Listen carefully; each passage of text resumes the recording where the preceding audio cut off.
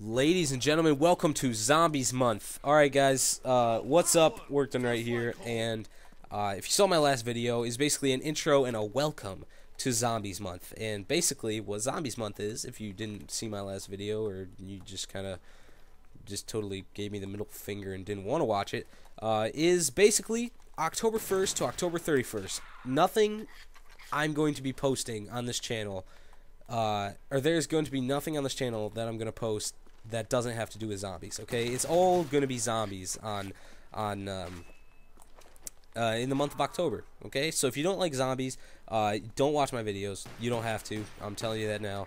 Or if you're a bit open-minded and you don't like zombies, but you'd like to see if you would like zombies, give it a try. It's a really fun game mode. I promise you. Save us, Romo.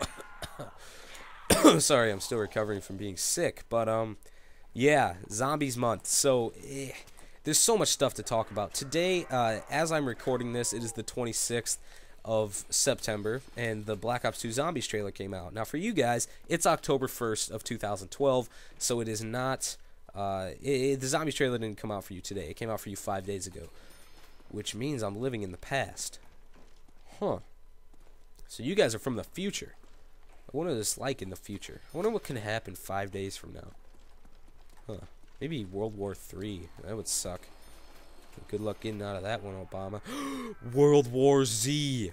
The zombie apocalypse. Zombies have taken over the earth and the world has to band together to fight them. That sounds like the plot of Black Ops 2 Zombies. No, I'm kidding. That'd be a cool plot, though. That'd be a cool zombie game. World War Z. Why does that sound so familiar? I feel like that's a movie or something. I don't know. But yeah, Black Ops 2 Zombie trailer came out today, and I have so much to say about it. They made it look really good, I have to say. They're making me super pumped for zombies, and I figured that today, you know, being the day that the trailer was released, I could start, you know, the live comm series for zombies, or start it back up at least. I started it a long time ago, and now I'm just kind of trying to finish it. But headshot, bitch. Yeah. I'm gonna wait to get that. Kill him real quick. Oh, double point and nuke. Oh, fuck. Okay. I have to get it right now. Sorry. But yeah, I need to talk about the Black Ops 2 trailer. So, basically, what it is Treyarch released a trailer for Black Ops 2 Zombies. If you haven't seen it already, go watch it. It's on Call of Duty's YouTube channel. It's on T-Mar's channel. It's on Woody's channel. It's on everybody's fucking channel. And it's awesome. And I think you guys, if you're fans of zombies and you haven't seen it yet, you're going to really like it. You're going to like what Treyarch is doing with zombies this time around.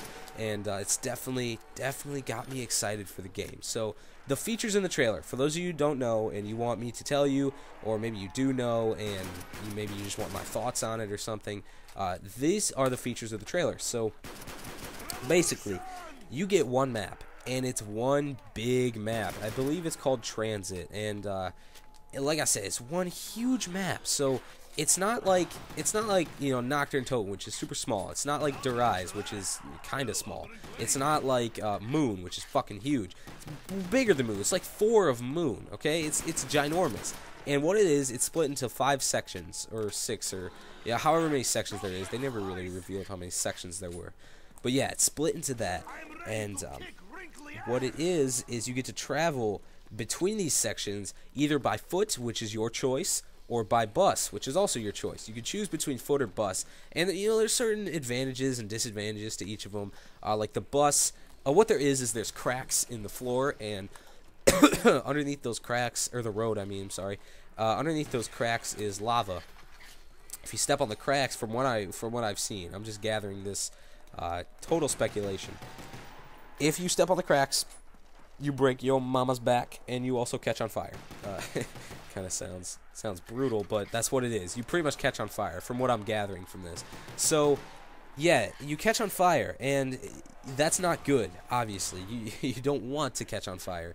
So, what you have to do is you have to take a bus if you want to travel safely. Now, I'm sure there's ways around the road that you can take, and you don't have to, you know, catch on fire and stuff like that. But if you want to safely travel on the road, travel quickly to different sections of the map, then you take the bus.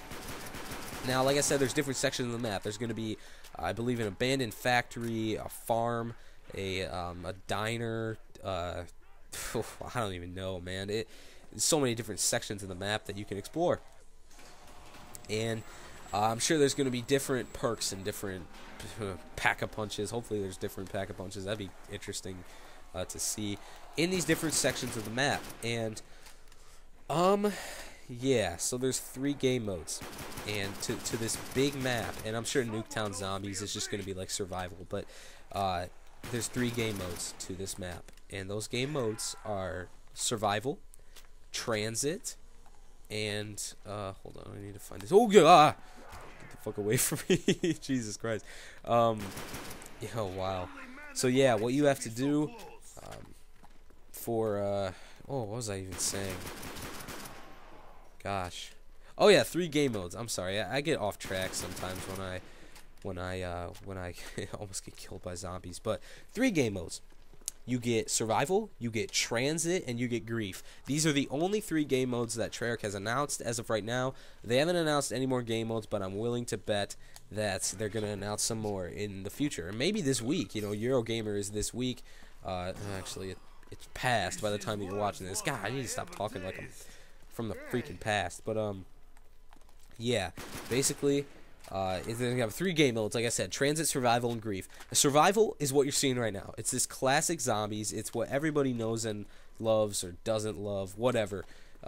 It's classic zombies, and everybody is, you know, pumped for that. And basically what transit is going to do, this big giant transit map, is for survival. You obviously can't play on the entire map because it's way too big. It'd be way too easy to you know, rape train on and stuff like that.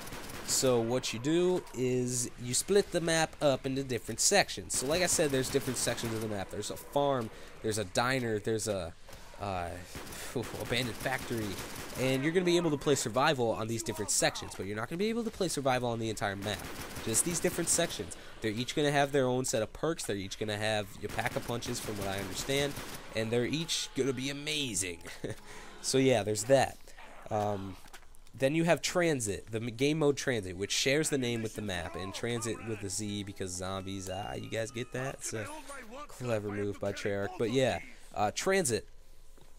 Basically, that is you get to explore the entire map as a whole. You know, you get one big giant map there, and it's you get to explore it, and you know, obviously kill some zombies along the way, but yeah, you explore the entire map. That's what transit is. It's one big map that you explore, and you do stuff like that. Now, grief is the mode that you guys might have heard about. It's actually been talked about a little bit by Treyarch, a little bit by some other commentators, and you might know it as 4Z